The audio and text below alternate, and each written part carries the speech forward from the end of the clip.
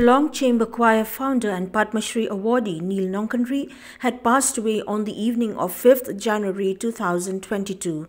Sources informed that Neil, who had been in Mumbai since November 2021, had recently fallen ill and was being treated at a hospital in the metro city.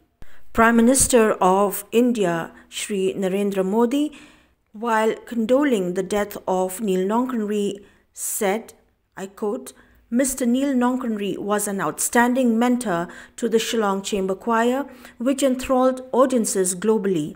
I have also witnessed some of their superb performances.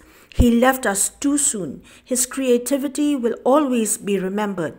Condolences to his family and admirers. Rest in peace. Unquote. Priyanka Gandhi Vadra, who had also condoled the death of the Padma Shri awardee Neil Nongkynrih, said that she is, I quote, extremely saddened by the demise of Neil Nongkynrih, the founder of Shillong Chamber Choir. He dedicated his life in the pursuit of music. Above all, Neil made an invaluable contribution in showcasing the immense talent of Meghalaya and the Northeast to the entire nation and the world. Unquote.